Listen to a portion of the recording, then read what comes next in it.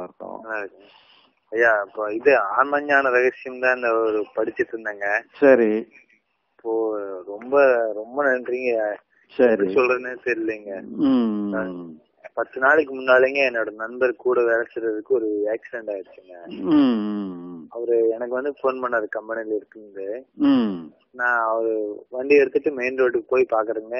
பாக்குறதுக்கு முன்னாடியே போன்லயே என்ன எப்படி வந்தாரு, யாரு மேல தப்பு அப்படிங்கறதெல்லாம் சொல்லிட்டாரு. ஒரு டெம்போ காரு ரைட்ல இவர் அடிச்சுட்டாரு.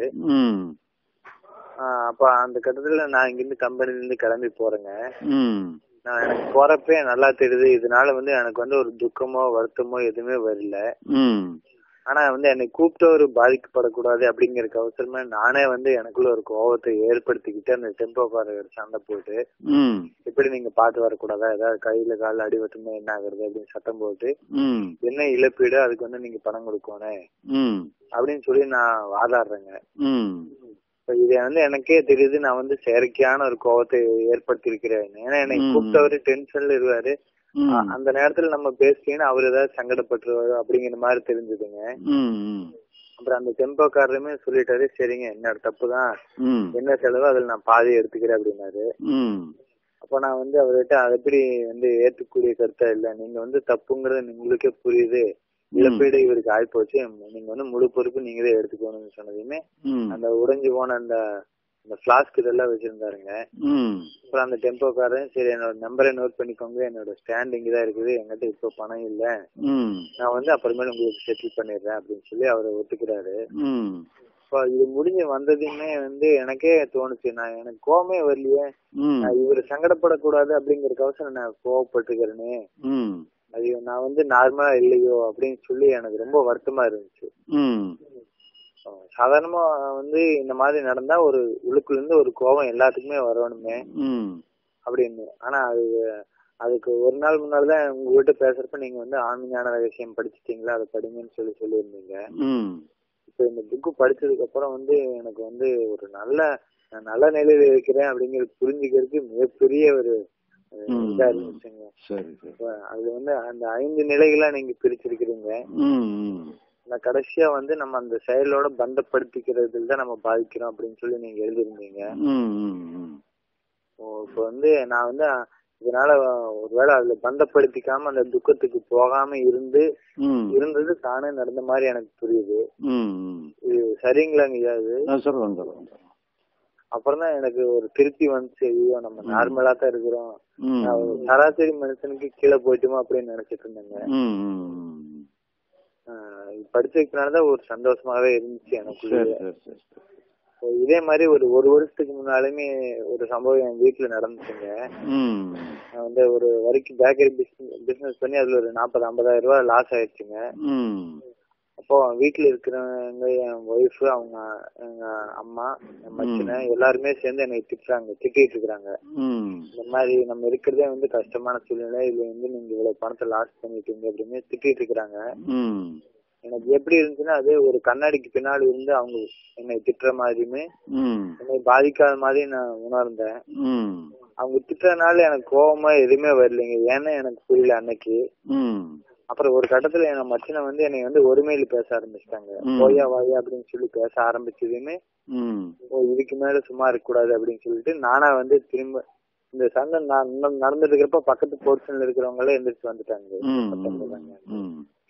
என் மச்சின ஒருமையில பேசினதுக்கு அப்புறம் இதுக்கப்புறம் சும்மா இருக்க கூடாது அப்படின்னு சொல்லி திரும்ப நான் லாஸ் பண்ணதை நான் ஒத்துக்கிறேன், ஆனா இதெல்லாமே நான் சம்பாதிச்ச பணத்தை லாஸ் பண்ணி வைக்கிறேன், உங்க பணத்தை எதுவும் நான் லாஸ் பண்ணல அப்படின்னு சொல்லி அதுக்கப்புறம் தான் நானே சட்டம் போட்டு அவங்க அந்த பிரச்சனையை இது பண்ணுங்க.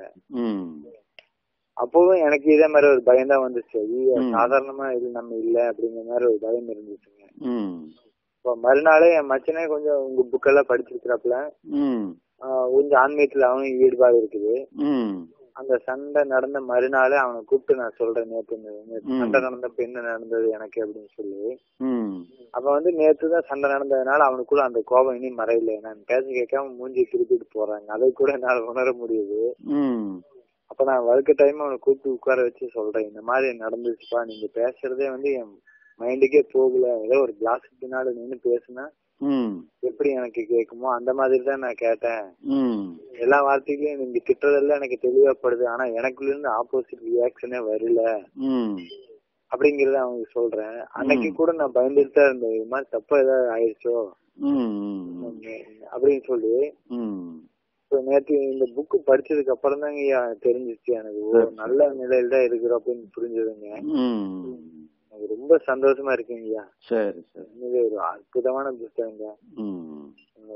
பல விஷயங்கள் இதே மாதிரி நான் வந்து பாதிக்காத, என் மனைவிக்கு மனநிலை சரியில்லாம இந்த ஆஸ்பத்திரிக்கு கூட்டிட்டு போறப்போ டாக்டர் சொல்ற பல விஷயங்கள் வந்து சீரியஸான விஷயங்களே கூட என்ன பாதிக்காமயே இருந்திருக்குங்க. அப்போ நான் வெளியே வந்து நான் வருத்தப்படுவேங்க, இவ்வளவு சீரியஸா சொல்லியிருக்காரு டாக்டர், 3 வருஷம் மருந்து சாப்பிடுன்னு சொல்லியிருக்காரு, எனக்குள்ள இருந்து ஏன் ஒரு தாக்கமே வெளிப்படலையே, நான் சரியா இல்லையா அதுக்கு இந்த விஷயம் நடந்ததுக்கே நான் பயந்துட்டு இருந்தேங்க. ஆனா அந்தந்த செயலுக்கு என்ன செய்யணுமோ அதை வந்து செஞ்சுட்டே இருந்தேங்க. இப்பதான் ஒரு சந்தோஷமா இருக்கு, நல்லா தான் நடந்துட்டு இருக்கு அப்படின்னு. ரொம்ப நன்றிங்க, அற்புதமான ஒரு புத்தகத்தை படிச்சது சந்தோஷங்க. ரொம்ப நல்லா இருந்துச்சுங்க. நன்றி உங்களுக்கு தெரிவிச்சுக்கிறேங்க, என்னை ஆசீர்வாதம் பண்ணுவானுங்க ஐயா. சரியா சரியா. இப்ப கொஞ்சம் நிம்மதியா ஐயா. அப்ப நான் இந்த புத்தகத்தை படிக்க ஆரம்பிக்கலாங்களா? ஞான வாழ்வின் நடைமுறை ஏதாவது படிக்கலாங்களா? சரிங்க, அந்த அப்ளிகேஷன் எழுதிட்டு நான் அப்புறம் படிக்க ஆரம்பிச்சேன். சரிங்க, ரொம்ப சந்தோஷங்க. உங்க நேரத்தை ஏதாவது நான் வீணாக்கிட்டு இருந்தேன். சரிங்க, ரொம்ப சந்தோஷங்க. அப்புறம் இங்க இந்த தொழில நீங்க சொன்னப்புறம் கூட நான் யோசனை பண்ணேங்க. எனக்குள்ள வந்து என்னன்னா மறுபடி இன்னும் நல்லா வந்து ஒரு தொழில் பண்ணி நல்ல மேல்நிலைக்கு வரணுங்கிறது வந்து உள்ளுக்குள்ள ஆழமா இருக்கிறதுனாலதான் என்னால தனியா வந்து இயங்க முடியலன்னு தோணுதுங்க. என்ஜினியரிங் லைன்லயே இருந்திருக்கிறேன் நானு. கொஞ்சம் நல்லா இருந்துட்டு இப்போ வந்து என் நண்பர் கூட டீ பிசினஸ் பண்ணிட்டு இருக்கேன். வேற ஏதாவது பண்ணி எப்படியாவது முன்னேறணுங்கிற எண்ணம் தான் ஓடிட்டு இருக்குது. அதனாலதான் வந்து என்னால வந்து இறங்கி இன்னும் தீவிரமா பண்ண முடியலைங்க. அதுக்குதான் நான் முயற்சி பண்ணிட்டு இருக்கேங்க. சரி, ரொம்ப நல்லது. அப்படிங்க, முன்னேறணுங்கிற எண்ணம் இருந்ததுன்னா தான் உங்க தொழில் பண்ணா பண்ண முடியும் தானே? ஆமாங்க ஆமாங்க ஆமாங்க, அது பண்ணுங்க. நீங்க உங்க சொந்தமா தொழில் பண்ணாதான் உங்களுக்கு அதுல முன்னேற்றங்கள் வர்றதுக்கு வாய்ப்பு இருக்கு. இன்னொருத்தர் சொன்னா அவருக்கு முடிஞ்ச சம்பளத்தான் அவர் கொடுப்பாரு. ஆமாங்க ஆமாங்க. நீங்களா சொன்னா உங்க முயற்சிக்கு தகுந்த மாதிரி உங்களுக்கு ஏர்னிங் கிடைக்கும். நல்லா உழைச்சிங்கன்னா நிறையவே கிடைக்கும். ஆமா ஆமா ஆமாங்க. அதனாலதான் வந்து இனி தனியா இந்த பிசினஸ்லயே பண்ண வேண்டாம் அப்படின்னு எனக்குள்ள தோணிட்டே இருக்குதுங்க. சரிங்க, கண்டிப்பா எப்படி நான் வளருவேங்கிற நம்பிக்கை வந்திருக்குங்க. சரி சரி, ரொம்ப சந்தோஷங்க. சரிங்க, வைக்கிறேங்க.